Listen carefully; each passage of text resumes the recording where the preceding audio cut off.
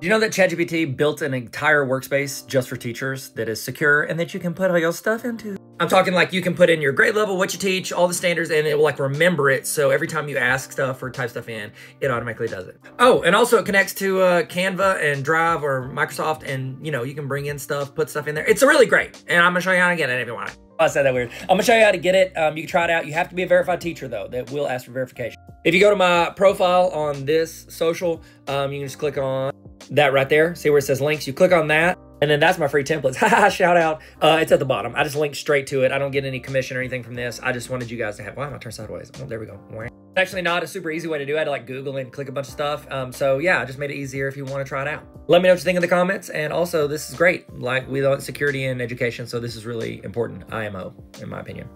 Well, I told you the abbreviation. I'm gonna stop talking. So if I get access, I'm gonna show you guys some of the stuff it does, but I don't have access yet. So, hey boy, you gotta get verified.